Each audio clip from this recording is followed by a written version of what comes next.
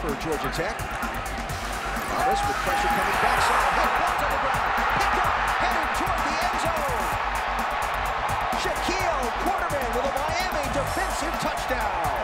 That young freshman's in the right place at the right time. Quarterback has no idea his backside is not protected, and the quarterback, nice scoop and score.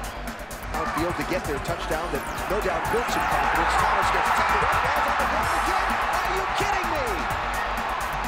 Joe Jackson with another Miami defensive touchdown. The Cane sideline is going crazy.